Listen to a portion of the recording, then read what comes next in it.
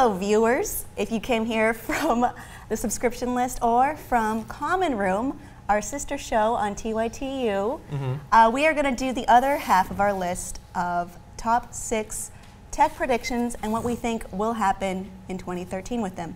And first I'm going to start off with young people threatening to leave social media for good this time. Yeah. So after Instagram had a disastrous terms of service in which they said, we have the right to sell your pictures to advertisers, people went, I'm leaving, how dare you corrupt my free service, and people have been threatening to leave Facebook and Twitter for a long time. For the same reasons, usually. Yeah, is that going to happen, or are they just kind of like people who threaten to leave America when the candidate they don't want wins? I definitely don't think so. I think it's about as realistic a promise that people make as when they're hungover and they say, I'm never drinking again. Like, we're so used to social media. Now, look, they might leave Facebook or they might leave Instagram, but I don't think that they're ever going to step fully out of social media again. They're too used to being connected to each other. I would love to not have my cell phone on me, but that's just not going to happen, except when I leave the house and forget. Yeah, and it is part of the entire experience of social media. And then you end up sharing with everyone how much you hate sharing with everybody, but that's still like your status update. I want to tell everybody how angry I am at Facebook. I'll get on Facebook. No, people are liking how mad I am at liking. Yeah. Yeah, just say, like, out your window how much you hate social media and see how many people hear it. No, it's the real world. Nobody hears it. You need to go online for that stuff. Where's my legacy? I don't feel immortal enough. Yeah. But I'm hoping, I'll keep hope for 2013 that everybody will revolt against one website, and maybe it'll be Instagram, I don't know. But if everybody actually did leave it, I think it would be so cool to see. It would be like, was it like first successful online protest, right? Something like that. Maybe it will just like not be cool anymore. Like, remember how MySpace was awesome, and now it's the abandoned amusement park of the internet? It's really sad. I went on that website and there was literally a tumbleweed going across the You screen. guys are doubting JT? Justin Timberlake, he's bringing sexy back. He's So not bad. Not to MySpace. He's I don't know. I'm sure MySpace maybe. is great if you have a band. Okay, well, our next topic was going to be a Facebook phone. But you don't think But that... I think we've done that to death now, so I'm going to switch it up. Okay. So people are saying 3D printers are going to be the next big thing. They were the last big thing at last year's CES. I personally love them because you can use them to make your own little factory in your house, right? Yeah, for sure. No, people are using them for great things, such as a man needed a jaw replacement, so they used a 3D printer to make him a replacement jaw. And people have built actually even housing with 3D printers. But the writer of this blog, You Test Stuff, says that it isn't that great, and they don't need plastic, useless stuff around their house, which hurts my feelings. I think that the things that you listed were interesting, but those are things that businesses or hospitals need, not that people need. So do you not think consumers need this? I mean, can you think you of can have something? one at the Walgreens that I can go down to and use, just like a Redbox. I don't need a Redbox in my house. I don't like, it's cool, but it would have to be so cheap for me to buy it. Like, it would have to be like an easy bake oven at that point. You know who it's going to be really useful for? Is potheads. Potheads should have a 3D printer because they're going to smoke pot and they'll sit around and be like, man, you know what the world needs? Car spoon.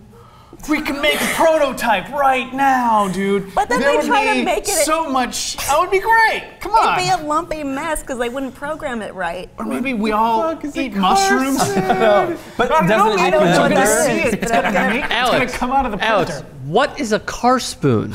We just did that bit. Exactly. Now that you Yeah, I was asking Timmy what it meant.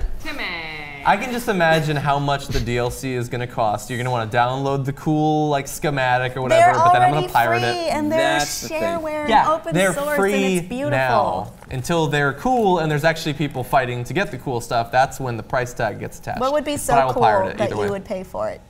I don't know, like to make a little bust of your own head or something like that. All right, That'd be let's pretty talk cool. about what it's really going to be used for, okay? Sex toys. I know where you're going. Yes. Sex toys, okay? Totally. So is that acceptable, or like we just talked about all these beautiful women, like what if people take a picture of their, they're like, print this out, 3D printer? Like, does Rihanna want a 3D printer? I tried it with my 2D printer. of You know what the problem is? Paper cuts. All up and down. And lastly, Google Project Glass. Have you heard of Google Glasses? Yes. It's essentially, you put the glasses on and there's an augmented world. It's like you're wearing a computer on your face at all times. And the prediction is that will start to become more popular and available even in lens crafters. Yeah, that's Is that going to happen?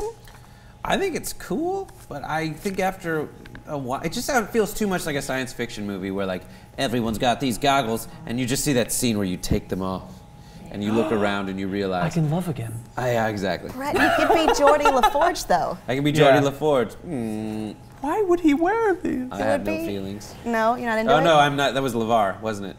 Sorry, I did. That was Data. Reading Rainbow. No. I did Geordie LaForge. Yeah, I could be Geordie LaForge. That's kind of awesome. Yeah, I did that buy would be those cool. at Imaginarium when I was a kid. But what their prediction is that it would be like so popular that it's readily available in a store in the mall. So I would say no. I love Doesn't have to how much confidence they have in innovation and the timeline on that. But I don't think it's going to happen within this year. Do you think it'll happen? They're like, oh, this year so much is going to happen. It's like, look at last year. Fuck all happened. It took over a year to like pick a president. It took 2 years to do that. Okay, but if it were readily available, would you go for it? As the only person here who wears glasses. Hey, LASIK. John and I have both had surgery to never wear glasses. As the only suddenly Scottish person. I mean, I already feel separate enough from the rest of you normies that I don't need more reasons to not interact or pay attention to you. You could look at us while computing and ignoring us. Well, I feel like I could pretend that I'm listening to you while actually reading about something I'm really interested in. And I feel like my dates would go so much better. I think it seems ridiculous now, but at one point the idea that I have to have a portable computer that I can Google at all times would have seemed ridiculous too. But I whip out my smartphone at every possible opportunity. I think Paper cuts. Augmented reality, I think, is going to be the next big thing. I think people are going to become so used to getting inane information about everything they look at that the idea of not having it is going to seem weird by comparison. Where can they go to see the rest of these tech predictions? Gizmodo. No! We prepared for this. Jesus Christ, woman. You can go to see her other predictions on. Go ahead. You can go on ahead off this wonderful channel back to TYT University, run by John Idarola. There you go. There will be an annotation you can click on and you can see the rest of them. We welcome you.